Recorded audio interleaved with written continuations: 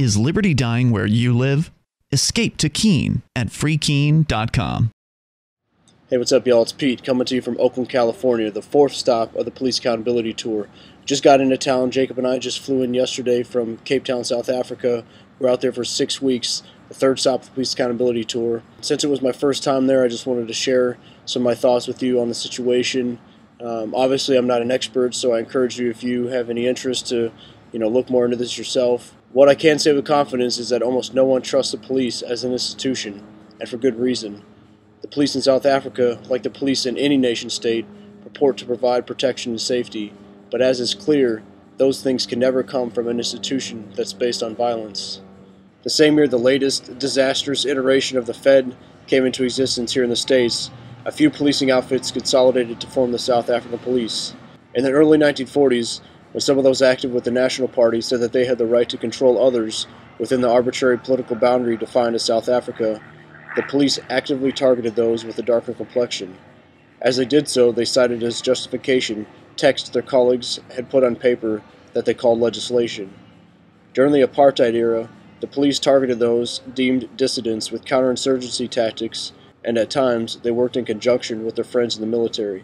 Clearly, the order being enforced wasn't that based on justice or equality.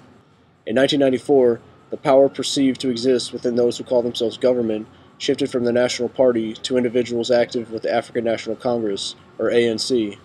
The South African Police was transitioned into the South African Police Services, or SAPS, which had at its core a doctrine of community policing. Many were hopeful that the policing apparatus would be accountable to all, yet that hasn't exactly been delivered. Author Johnny Steinberg in Thin Blue, The Unwritten Rules of Policing in South Africa, described the situation during this time. Under apartheid, blacks and whites lived in parallel worlds. White people assumed that providing security was the role of the state. Black people knew that if they wanted security, they would have to acquire it themselves. The transition to democracy has spread the condition of insecurity from black people to white. And so, for the first time in the history of South African security, whites are starting to behave like blacks, abandoning the state as a failed protector. They are beginning to organize personal protection on open markets out of ethnic solidarity, out of neighborliness. Many have erected walls, topped with razor wire and electrical fencing, around their property. Entry points were also hardened. Hardly a property exists where metal gates or bars don't cover the doors and windows. And the security business is booming. In the middle or well-off neighborhoods, vehicles promising armed response are much more common than our police vehicles. In the areas where folks don't have the means to contract for the provision of security, inhabitants take it upon themselves to police their neighborhoods.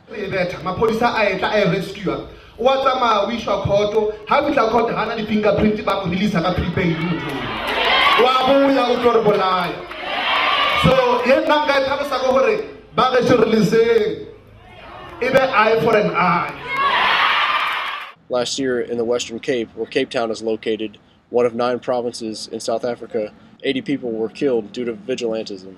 Honestly, it's not surprising that many don't feel compelled to request help from the folks who steal their property under the guise of protecting them. Consider the treatment of Mito Masia. Masia was told by SAPS employees that his taxi was incorrectly parked. As journalist Retta Thalby noted, Masia dared to argue with the gods. He was handcuffed to the back of a police vehicle, dragged down the street, and later died from his injuries. In Cape Town's Central Business District, police employees could again be seen defaulting to heavy-handedness in their unjust treatment of Lunga Nuno Goodman, a blind busker. Those incidents are just 2 of an untold thousands that occur in South Africa. The reason that they are known is because bystanders chose to film. So while proactive patrols to document police actions isn't now too common, the opportunistic filming, recording if and when an incident unfolds, is happening, and it's gathering traction. Clearly, the police do not operate in a vacuum. The economic situation on the ground definitely has impact. Said R.W. Johnson, author of South Africa's Brave New World, the beloved country since the end of apartheid, whenever the ANC faced a choice between higher economic growth and strengthening control, it unhesitantly chose the latter. Cumulatively, this preference was to be a large cause of unemployment. Official figures put unemployment in South Africa at 25%, yet the real figure is likely higher.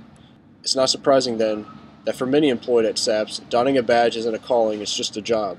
Similar to the treatment of Native Americans in the States, the forced relocation of peoples into the Cape Flats or townships, coupled with the muddling of property rights in decades past, has resulted in a reality today where many find themselves living in environments where infrastructure, many consider basic, such as running water, flushing toilets, electricity, or waste removal, are lacking or non-existent.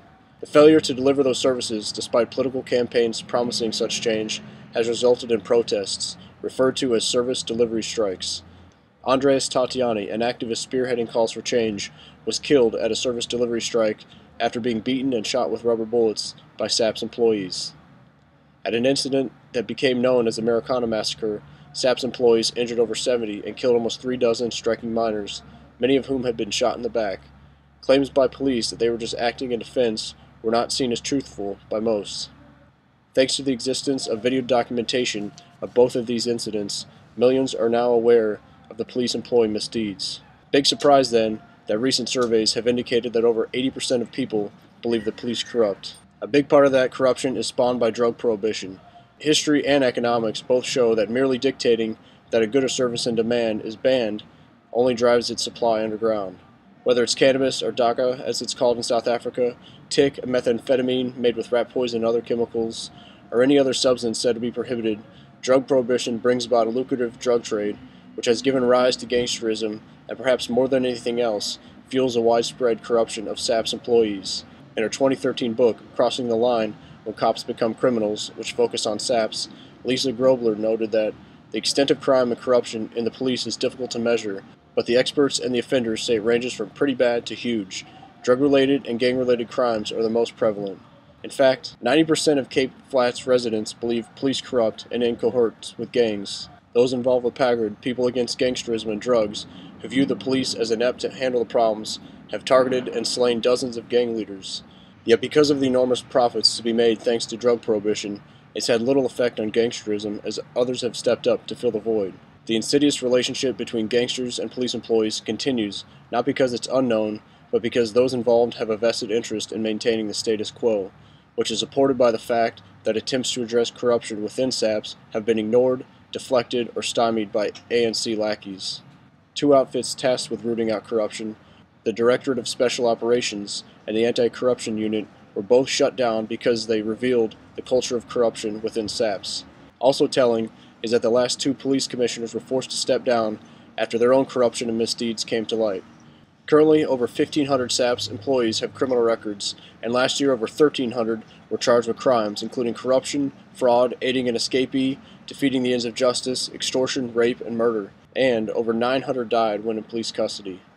As Johnson noted, few would have guessed in 1994 that the police would soon be worse than ever, that police torture would be worse than under apartheid, and that far more prisoners would die in police custody. Yet the government treated such facts with complete unconcern, emphasizing how far the struggle had merely replaced one selfish elite by another. Instead of working to clean house, police handlers have peddled a get tough on crime rhetoric, including the 2010 restructuring of SAPS to a military hierarchy. SAPS employs roughly 160,000 as police. From early 2004 until 2011, they lost in total over 20,000 firearms. It's believed that the bulk were transferred for a fee into the hands of those involved with gangsterism. Many outside the SAPS police apparatus and the ANC politicking have called for a complete retooling of SAPS. So we literally are at a crossroads. But the SAPS folks and their handlers have become less transparent. In recent years, SAPS employees have had to sign agreements stating that they not personally talk with the media. All communication is now directed to a select few spin doctors who tout the official line. After an incident in downtown Cape Town, when I was detained for 20 minutes and my video footage was deleted by Dave Ruja, a local journalist who followed up was told by police spokesperson Andre Trout that while filming of the police isn't illegal, it could become illegal if the police take someone into custody. Jacob and I made numerous attempts to get a police spokesperson on record about policy related to filming the police, including emails, phone calls, and in-person visits. Yet we were never responded to. That includes individual constables on the street, sector commanders in their office, Arno Lamore, the provincial commissioner of Western Cape, and the media center for SAPS. As for Andre Trout, who it seemed never balked at talking with the mainstream media, he told us, "I will absolutely not be doing an interview with you." I was later told, off the record by a police employee, that SAPS has no policy related to the filming of the police, and thus the default to hostility when it is seen. That was certainly the reaction I saw every time I filmed in Cape Town. Don't do that. Well, we have the right to film here. You've got no right to do that. Yes, This is. Well, you've got no right to do that. I will confiscate this camera.